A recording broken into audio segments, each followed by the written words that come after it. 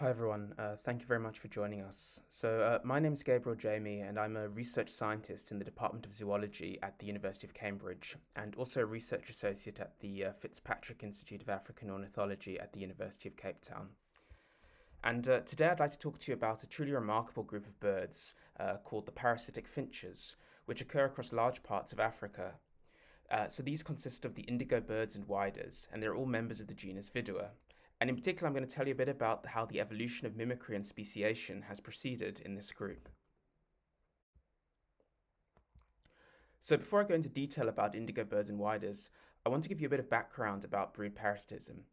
So brood parasitism is the phenomenon when an organism forgoes its parental duties and instead forces another organism to rear its young.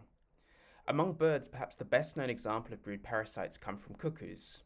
So here you can see a nestling common cuckoo being fed by its reed warbler foster parent.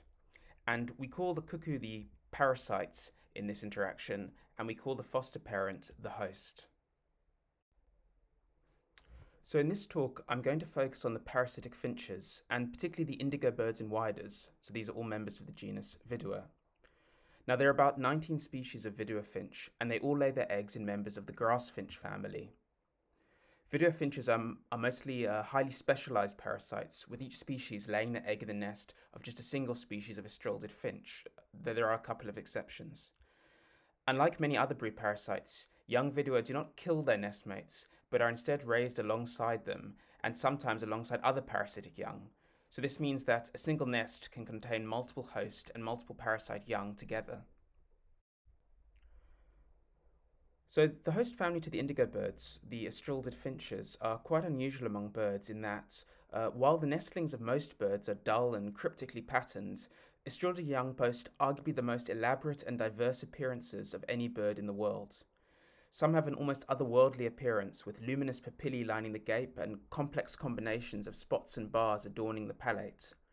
So here you can see the young of a few species of Astrildid finch. I've got a Melba finch on the left, a red-billed firefinch in the centre, a locust finch on the right, and you can see how diverse they are.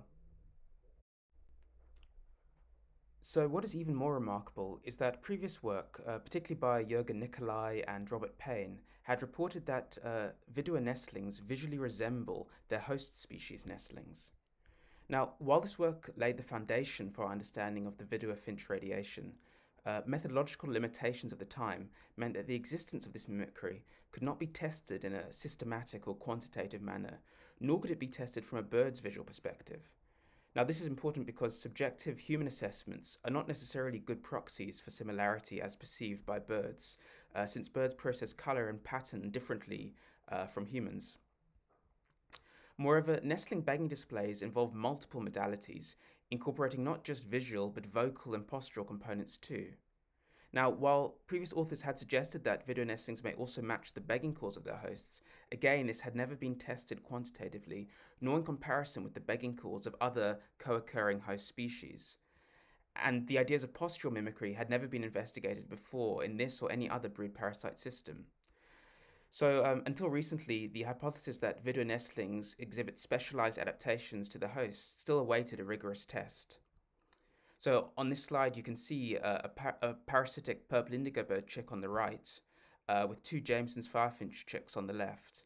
And whilst they look similar now as chicks, they'll grow up to look very different as adults.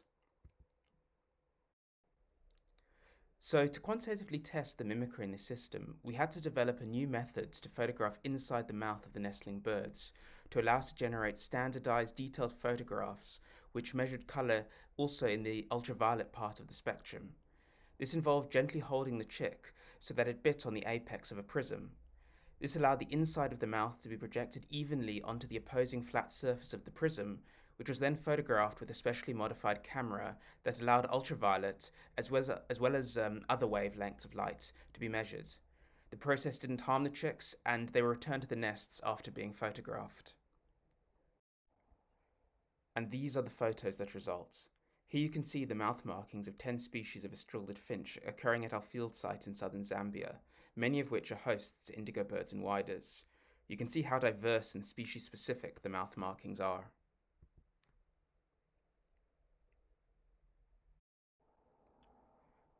To investigate mimicry, we focused on 3 pairs of parasite and host occurring at our field site in southern Zambia. These were the pin-tailed wider, which lays its egg in the nest of the common waxbill, the broad-tailed paradise wider, which lays its egg in the nest of the orange-winged petilia, and the purple indigo bird, which lays its egg in the nest of Jameson's firefinch. And indeed here you can see the striking mimicry in both colour and pattern of the respective hosts of each of these 3 parasitic species. So here you have the pin-tailed wider common waxbill comparison, the broad-tailed paradise wider orange-winged petilia comparison, and the purple indigo bird Jameson's firefinch comparison. Now this mimicry is also supported by statistical analyses that we did, which explore the colour and pattern variation from a bird's visual perspective. So I won't go into the details of how we did this now, but if you're interested, I'd recommend reading our recent paper that was published earlier this year in Evolution. Our quantitative analysis revealed that while the mimicry is very good, there are often consistent differences in the mouth markings of parasite and host.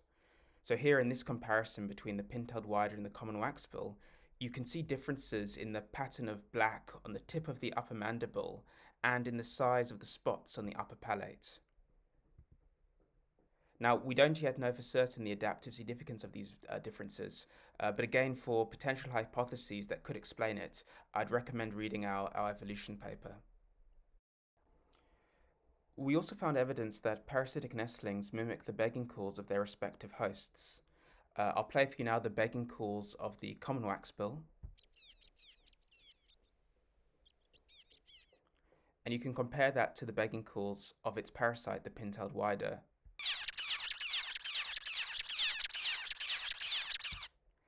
And again, both listening to those recordings and seeing the sonograms, you can see the structural similarities. And finally, we found that the parasites seem to also mimic the postural movements that the hosts make when begging for food.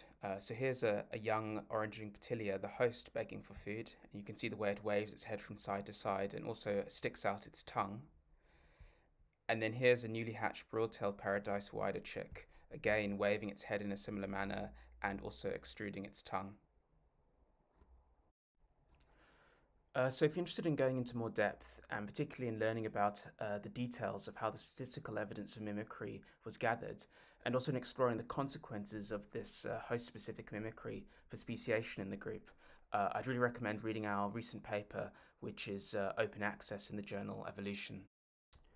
So with that, I'd like to thank all my co-authors who were involved in this project, and particularly thanks to Claire Spottiswoode, who was my PhD supervisor whilst I was carrying out all of this work.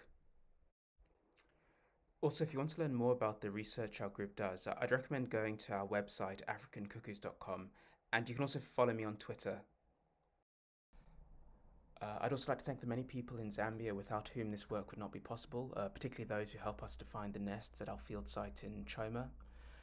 Also thanks to the several institutions who supported this work and to the Leverhulme Trust for funding it, and thank you to you for listening.